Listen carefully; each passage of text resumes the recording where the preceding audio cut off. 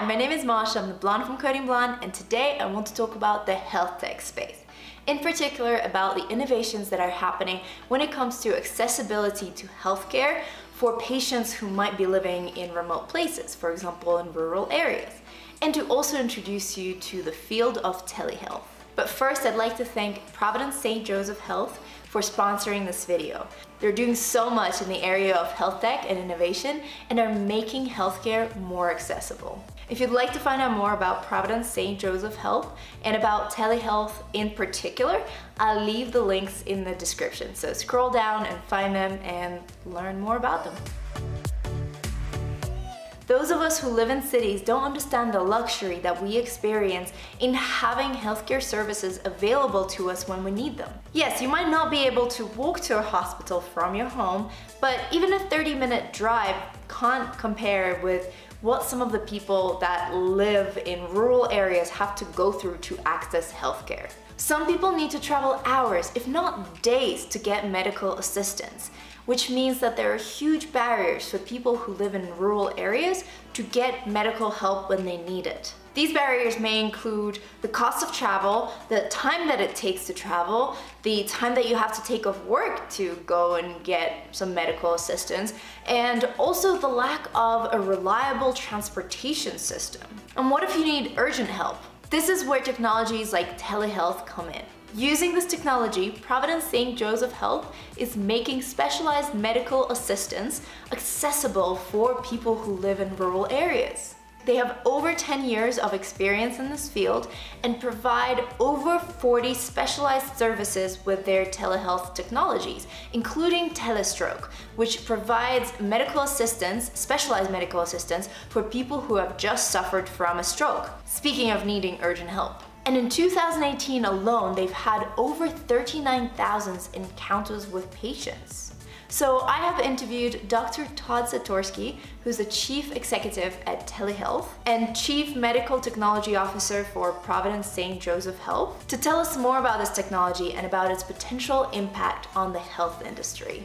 Hi, Dr. Czartoski. Thank you so much for joining me today. Oh, thank you. Thanks for having me.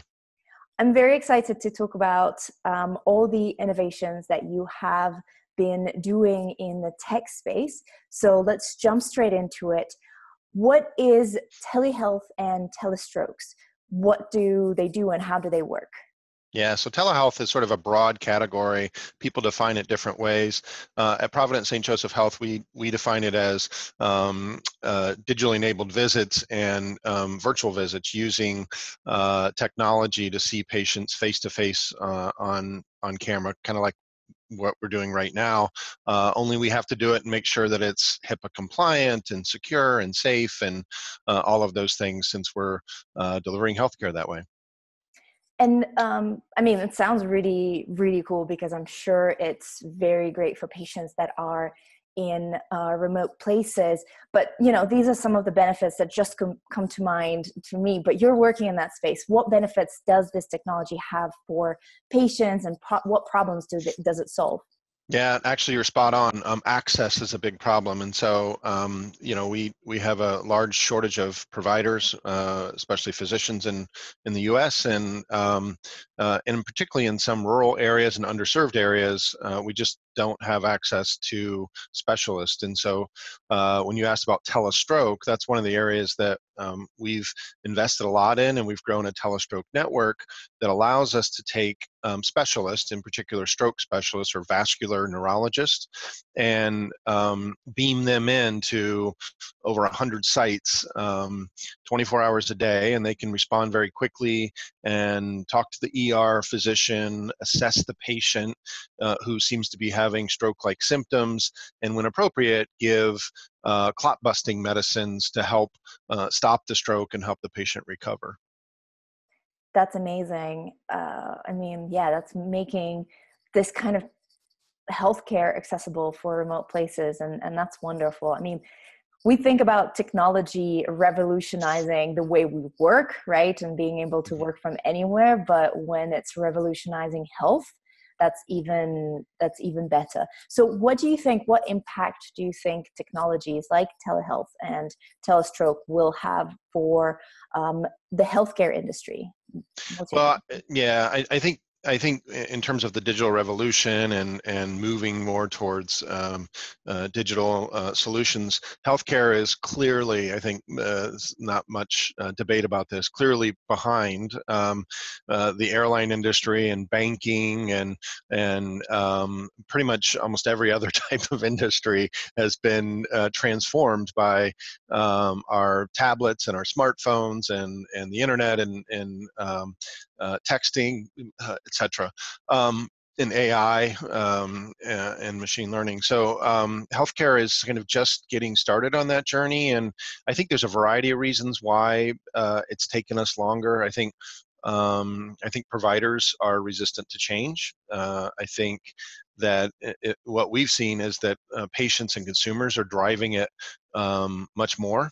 They're the ones that are used to using their device for basically everything, and they're demanding that for healthcare too. And so that's a big driving force. Others are things, other limitations or challenges around reimbursement and regulations. Really, our healthcare system wasn't built for this type of technology, and the technology has moved much faster than I would say our laws and regulations have been able to keep up with. And so alignment of that, I think, will allow us to do even more.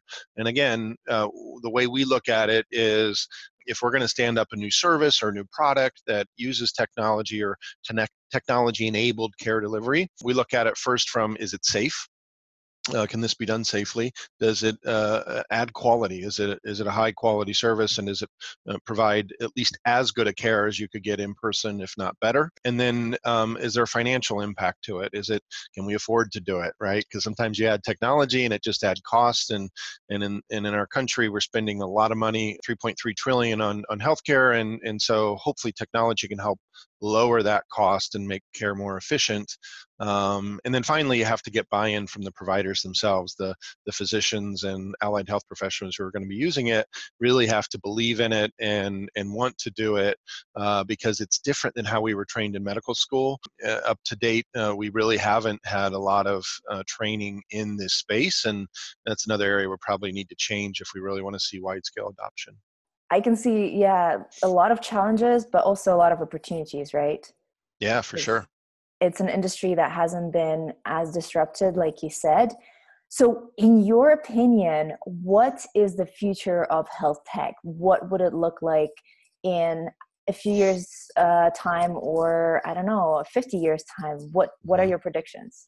Well, in a few years, I think we'll continue to see increased uptick of adoption of virtual visits and telehealth and telemedicine, and that'll be, we've seen doubling of our visits year over year for the last several years, and so I think that trend will continue, and I think you'll see more remote care, more home monitoring, moving care out of hospitals and facilities into the home or into alternative care settings. I think that's a big trend that we're seeing right now. And again, a lot of that's driven by cost. It's just very expensive to be in the hospital, and so trying to find alternative ways of caring for our population and doing so in a cost-effective way, but also in a safe way.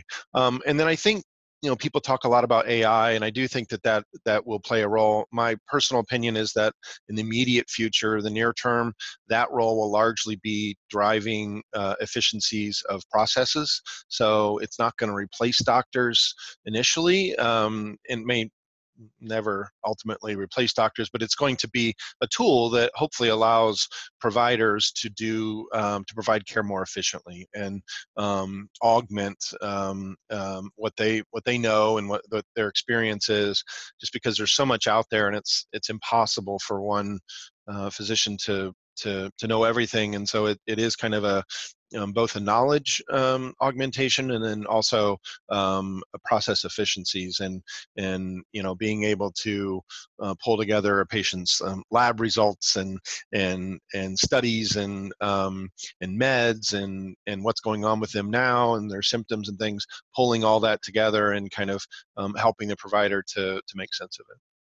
That's amazing. I remember I visited an exhibition in a museum in London. I don't remember what it was called, but it had the first AI machines, and it was very basic, and it had some sort of a diagnostic mechanism. And I can't even imagine how far, with current technology, how far that can go.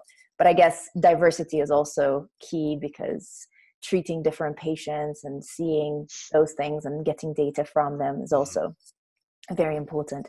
Yeah, huge opportunities. I think we're just getting started, frankly. I mean, it's and again, one of those things where regulations and kind of the healthcare system is maybe not ready for it, but I do think it'll be a very disruptive force, probably even more so than virtual visits and telehealth. That's amazing. Well, thank you so much for your time and for that wonderful explanation.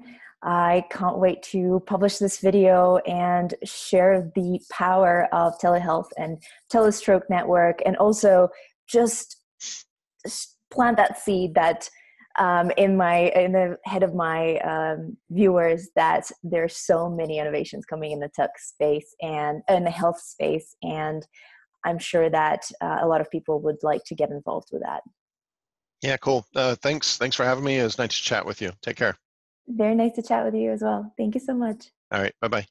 Thank you so much, Dr. Czartoski, for your insights in the field. It's exciting to see how many opportunities there are in the health tech space, and it's amazing what you're doing with the telehealth technology in particular. Everybody should have access to medical assistance when they need it. So I'm very excited to see that this technology is disrupting the current system and is helping a lot of people who live in rural areas to get access to qualified medical help on time. If you'd like to learn more about telehealth, I'll leave a link in my description so you can go and check it out right now.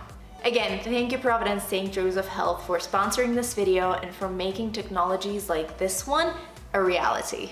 I'm very excited to see all of the innovations in the health tech space that you're working on. So, have you guys heard of telehealth before? Let me know in the comments. And also, what interests you about the health tech space? If you've enjoyed this video, make sure you like it, leave a comment, share it with your friends, and of course subscribe to my YouTube channel and find me on other social media as Coding Blonde. Have a wonderful time of the day you're currently experiencing. Bye.